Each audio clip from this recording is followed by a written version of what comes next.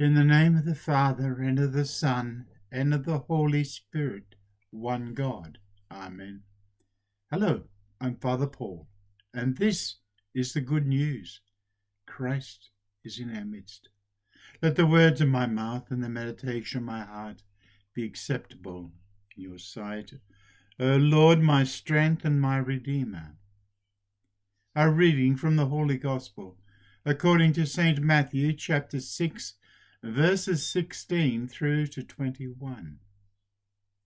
Moreover, when you fast, do not be like the hypocrites, with a sad countenance, for they disfigure their faces, and they may appear to men to be fasting.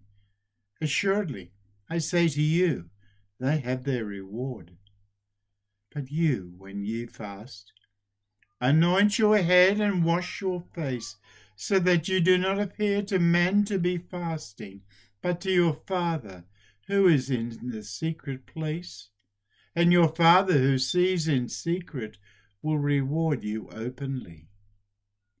Do not lay up for yourselves treasures on earth, where moth and rust destroy, where thieves break in and steal, but lay up for yourselves treasures in heaven, where neither moth nor rust destroys, and where thieves do not break in and steal.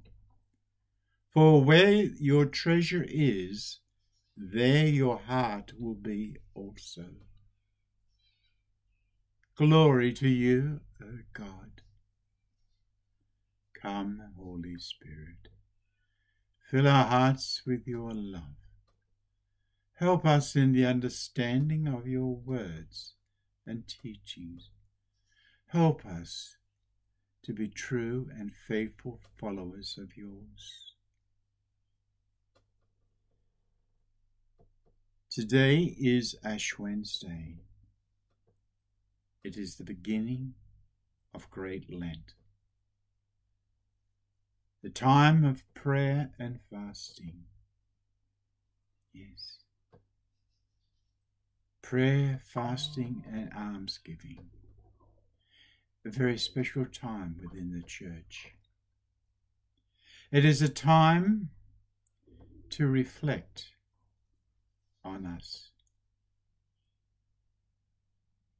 It is a time to reflect how we have been as a Christian.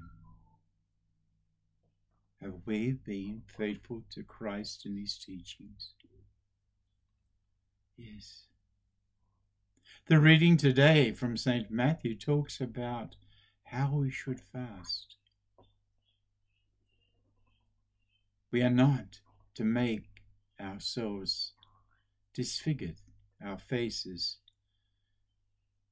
yes, showing that we are fasting. Because Jesus said, if you do this, you have received your reward, because people will say, oh, look, he is fasting. Look at him. Look at her. No. No, we need to put on what you call a brave face. We are not fasting to the world. Yes.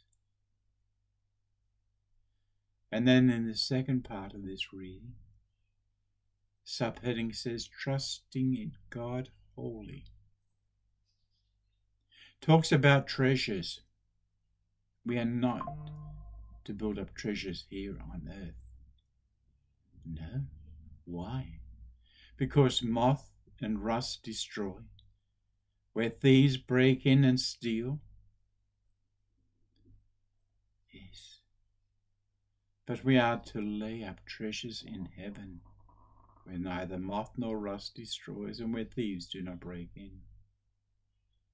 Now this next verse is the key.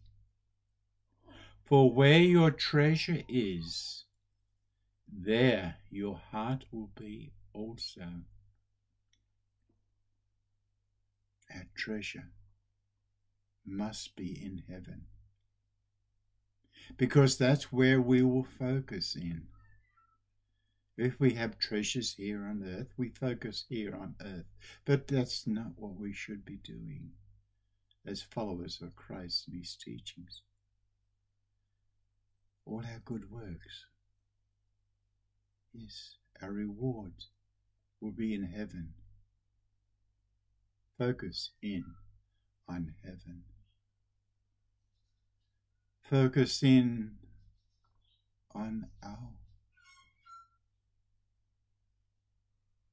lives. That are we carrying out the commandments of Christ and love? Do not get bound up with rules and regulations about fasting. It's an important message too. Yes. You say, oh, I've broken the fast. That's okay. You start again. No. Just remember what the Pharisees were doing. Yes. How dare Christ heals on the Sabbath? And they even had to go at the people who came to Christ for healing. When he was in the synagogues, if you recall those occasions. You have 6 days to do it, but not on the Sabbath. Don't get bound up. Try, that's all we expect you to do. That's all God wants you to do, is to try. Try to fast. Try to pray. Many distractions in the world will be obstacles to you. Don't let it get you down. By letting it get you down, you are then stopped. Call on Christ to help you. He went 40 days in the wilderness before he started his ministry. Yes. Now we are going through our 40 days. Yes. Pray. Pray and fast, calling on the Holy Spirit to help you, to remind you of what you should be doing. Glory to you, O God, and may the blessing of Almighty God, Father, the Son, and of the Holy Spirit be upon you and remain with you always. Amen. Amen. Amen. Most Holy Theotokos, save us. Amen.